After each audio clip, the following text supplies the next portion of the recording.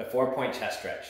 For this exercise, use a wall and then come side to side with it. Take your one hand as high up as you can and then stick your fingers to the wall and keep them there as you drop your hips just slightly away from the wall.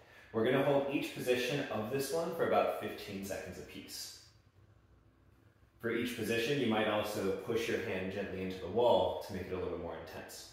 Position number 2, you're going to take the hand back about 45 degrees and the other hand goes up into like push-up position here. And then we're going to twist away from the wall. So you're opening your chest away. It's not important that your shoulder be all the way up against the wall. Just listen to your body in what's going to be an appropriate stretch for you here. Position number 3, go straight back in line with your shoulder, just about there. And again, twist away from the wall.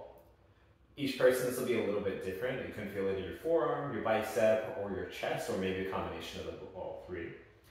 Position number 4 is subtle, but take your palm face up towards the ceiling and press your pinky into the wall. And again, lightly twist away. Let your stretch be uncomfortable, but not painful. For 3, 2, and 1, gentle release. Repeat that on the other side, and know that if you get a mild amount of tingliness in the fingers, but your arm doesn't go numb, then that is normal. That can happen sometimes.